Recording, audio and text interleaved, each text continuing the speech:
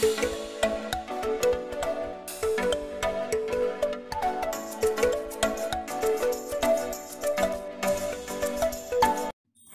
day everyone. Welcome to Teacher Julie channel.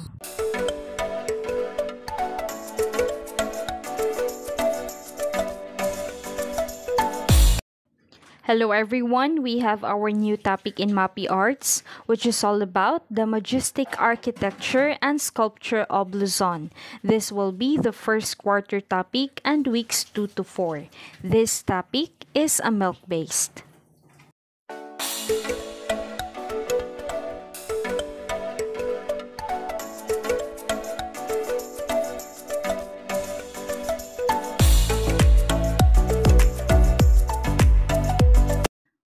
One of the architecture of Luzon is the Calle Crisologo.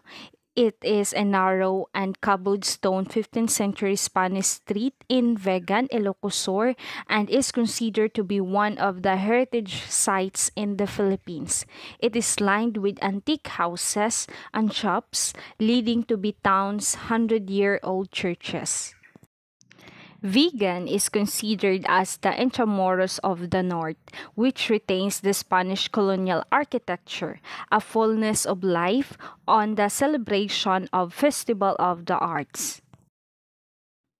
The Spanish-type houses in Calle Crisologo are made of adobe, bricks, lime, terracotta, hardwood, floors, and windows of capes shells framed in wooden window panels with huge, high-pitched roofs, large and rectangular living rooms. Another architecture is the Tumauni Church. Tumauni Church is a Baroque church that was built in 1873 and can be found in municipality of Tumauni, Isabela.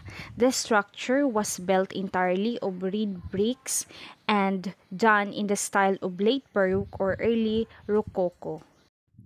Tumauni Church has a 4-story bell tower that looks like a wedding cake. It is a Roman Catholic parish church of San Matias Apostol and is considered the most artistic brick structure in the country. Another architecture is the Spanish Gate. Spanish Gate is located in Olongapo City, Zambales. It was built in 1885 and serves as the entrance to original Spanish naval station that provides repair, ammunition, supply, and medical support for ships. Spanish Gate has high walls made from locally quarried stone connected to the south gate that face the waterfront. It was used as a jail during Spanish and American occupation. Another famous architecture of Luzon is the San Andres Apostol Parish. The San Andres Apostol Parish Church, popularly known as Masinloc Church, it is a 19th century Baroque church located at Barangay South Poblacion, Masinloc, Zambales.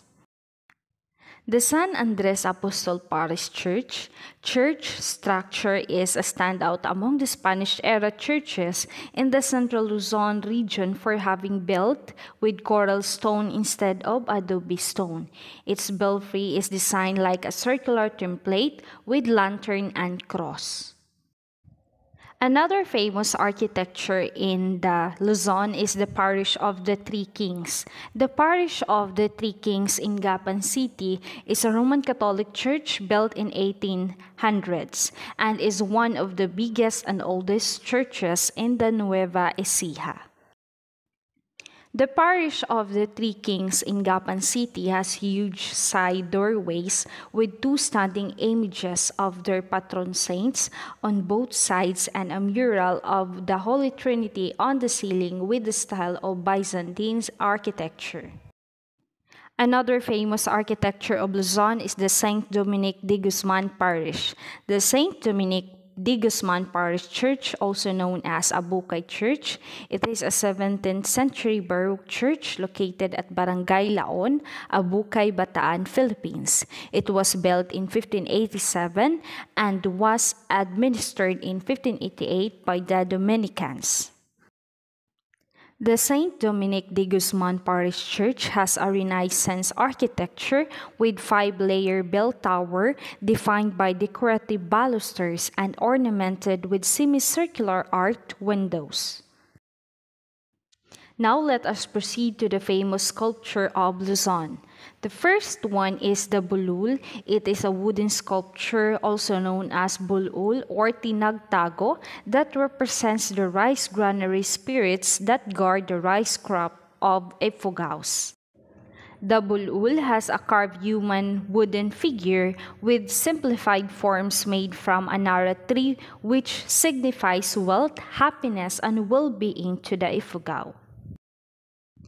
Another famous sculpture of Luzon is the Paete.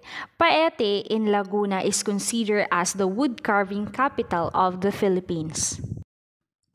Paete is popular for the carving culture of saints and other religious images, decorative carvings of floral patterns, and geometric designs. Another famous sculpture of Luzon is the Gigantes. Gigantes are big papier-mâché caricatures of humans that represent farmers and fishermen, but according to stories, the original Gigantes were representation of hacienderos during the Spanish colonial period.